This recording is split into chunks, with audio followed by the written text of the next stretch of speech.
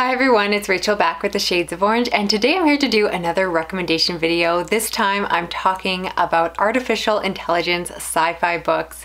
And if you've been following my channel for a while, you probably know it's one of my favorite tropes or subgenres, and I just cannot get enough of these stories. I've actually done a video like this before, so I'm going to link that down below and in the cards.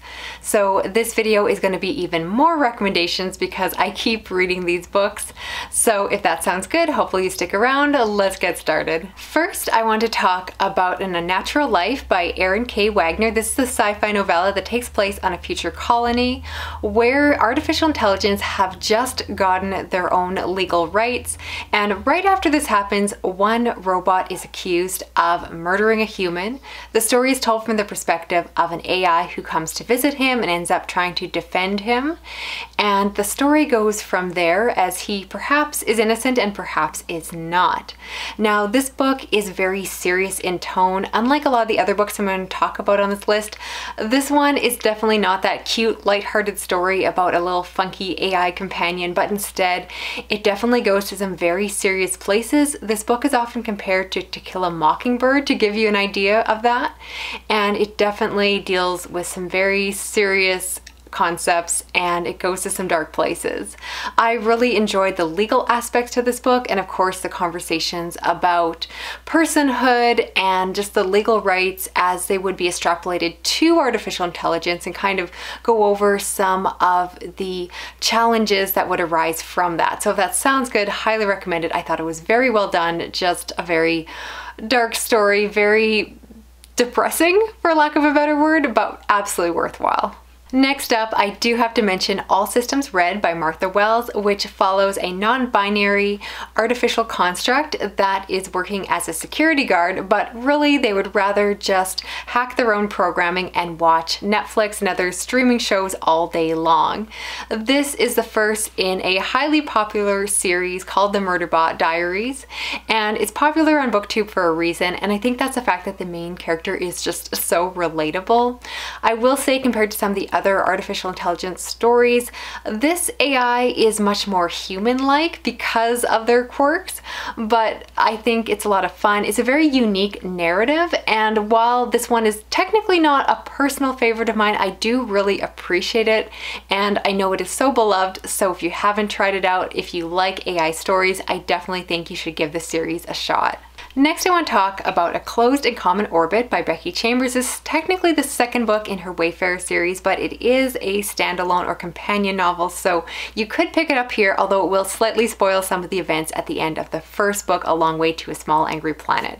But this is my personal favorite of the entire companion series, and I want to recommend it here because it has a very strong artificial intelligence character at the center of the story. The other books definitely have some AI in the background, but this one is really front and center.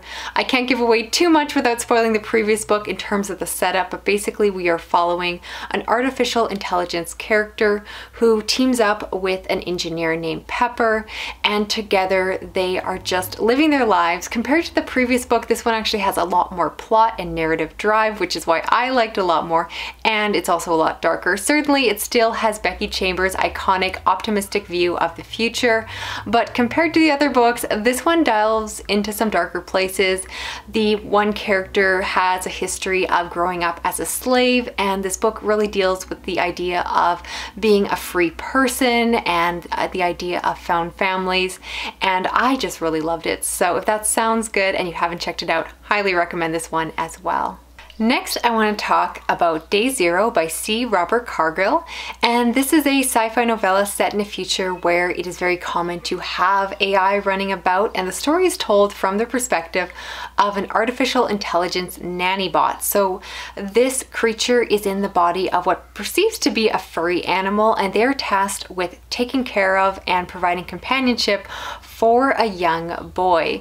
At the beginning of the story, there is a robotic uprising, and so this nanny bot has to decide whether or not to follow their programming and protect this child, or if they should go along with the other robots and get their freedom.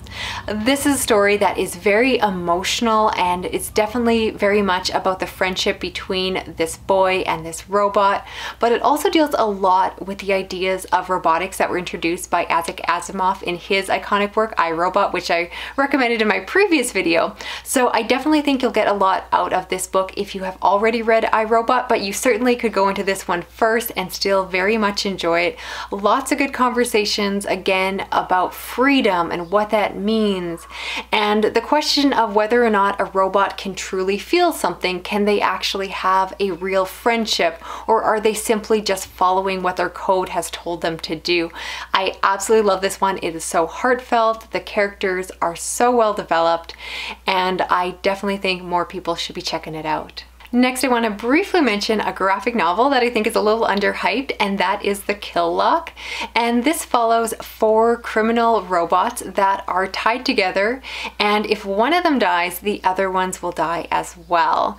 And it basically follows them as they are trying to live out their punishment. You get, of course, a lot of interactions between them as they are trying to get along, and they don't necessarily like each other. They're not necessarily nice robots.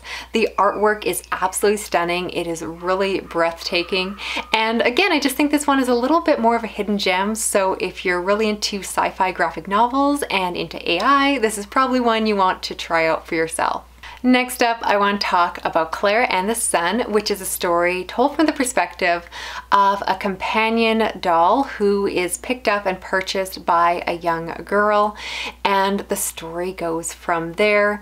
This is much more of a slower literary piece of science fiction where it is really more about the characters than the plot, so there isn't a lot of action here. Instead, it's very much about seeing the world from the perspective of this AI, and getting to see everything through her lens is really interesting because she makes a lot of commentary on humanity, on their interactions, different relationships that are very on point and uncanny, and I think that is just a really fun way to talk about, again, humanity from the perspective of an outsider. And this book is just very well written, and again, it was not fast-paced, it was very slow going, but at the same time I just drank in every chapter and really enjoyed the experience. So if you're looking for something that is a little bit more on the literary side of things, I don't think you can go wrong with Claire and the Sun. Definitely another favorite of mine. From here, I want to briefly talk about a short story collection. I don't read a lot of short stories when it comes to sci-fi, but this one really grabbed my attention. The collection is Made to Order, which is edited by Jonathan Stratton, and it is all about rebellion and robots. As always with every collection, some of the stories worked better than others, but some of my favorites included a story that was very similar to an episode of Black Mirror, where essentially everyone's social media is scalped online, and that information is used to create these artificial intelligence personas of them, and it allows people to possibly get to know celebrities or also interact with dead relatives, and I really like the concept there. There was also another story read or written by Ken Liu, and it involved a legal case surrounding an artificial intelligence, and I love that one quite a bit. So if that sounds up your alley, if you like short fiction, this is definitely a great one to try out for yourself. Now, to go in a totally different direction, I also want to recommend The AI Who Loved Me by Alyssa Cole. And this is a science fiction romance that is about a young woman who ends up interacting and falling in love with her neighbor, who is possibly an AI. And while this is technically science fiction because it is set in a future where AI exists, this book is much more heavily focused on the romance. So you have to go in knowing that if you don't like romance, this one won't be for you. The sci-fi elements again are pretty light. There's driving cars and some other futuristic technology, but it's really in the background of the story. And I would say compared to some of Alyssa Cole's other work. I don't feel like the relationship or the romance was as well developed, and personally I do prefer a lot more passion. This one is just kind of cute, but I don't think it's the best representation of her work. But if you want some romance with some AI, this might fit the bill, so decide for yourself if that's up your alley.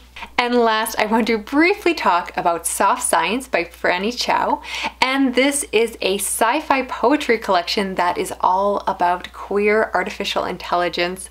And I gotta say, I'm not normally a poetry reader, but the concept behind this whole collection just was so interesting. A lot of the poetry revolves around the concept of the Turing test, and I thought it was very readable. Again, for someone who doesn't read a lot of poetry, it wasn't so flowery that I couldn't follow it, and I just think the prose was really well done, and it was just so unique. So if you're looking for something out of the box, if you have read all of the classic artificial intelligence stories and are looking for more, maybe consider picking up some AI poetry, because that exists, which is amazing. So that's it for this video here. I would love to hear down below if you're planning on checking out any of the books I talked about, and don't forget to also check out my previous video if you missed it, which again will be linked in the cards and description box. If you're new to my channel and enjoy AI stories as much as I do, consider subscribing. I do read a lot of sci-fi as well as fantasy, horror, and thrillers. Let me know what your favorite AI story is, and you can help me out by sharing this video around online, giving it a thumbs up, and if you hit that little notification bell, you'll never miss a video from me. Thanks so much for watching. Talk to you again soon. Okay, bye-bye.